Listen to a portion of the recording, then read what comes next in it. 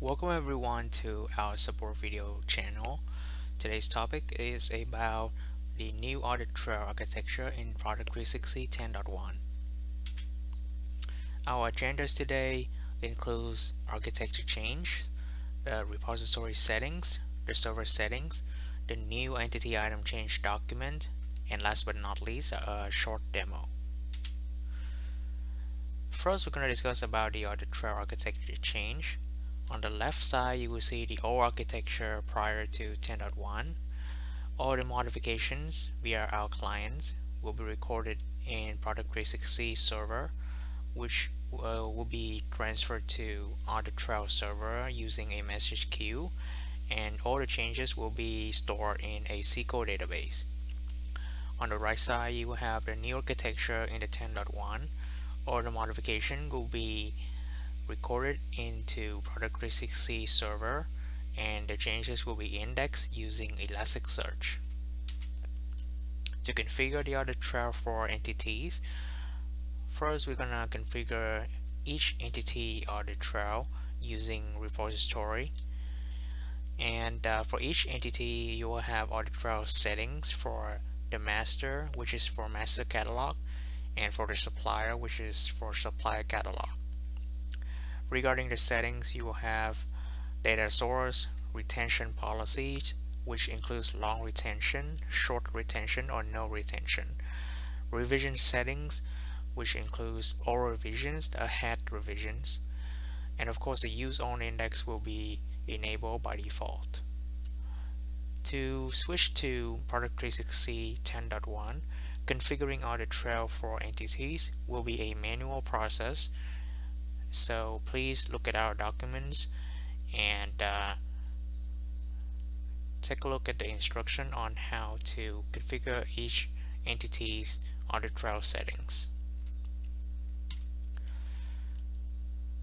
Regarding server settings, as mentioned before, a running Elasticsearch service is a prerequisite since all the changes made via our clients will be indexed using Elasticsearch. To enable Audit Trail in the server properties, you will have several properties to configure. Noticing Audit Trail mode will be production if you want to keep all the changes recorded in the Audit Trail after a server restart. For disaster recovery, you will have a backup restoration mode, which will be applicable in case a server down situation. For entity item change document, on the left side you see that the index, which includes the system name and the index name whenever there is a changes in our system. On the right side, this is the change summaries. First, you will see the change entities will be the product, since we just make some changes at the product level. And throughout the change summary, you will see the change type, which is change because we just modify data, and the data which is modified is a short description, so you can see the old and the current data. And now we're gonna have our demo.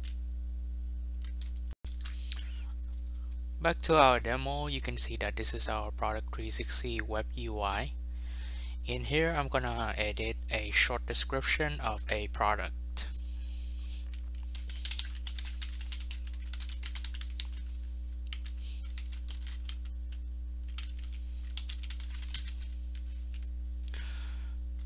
I'm gonna input here that this product provides product information management capability.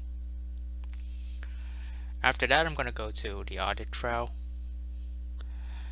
Data type, I'm going to put as product, and the field selection will be the short description.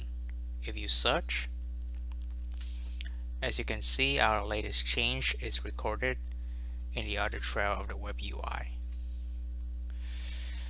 One thing I want to notice is that right here at the catalogs UI, you can also view the history of changes by going to the History tab, and you can see all the changes that we have made for a particular entity. In this case is the product short description.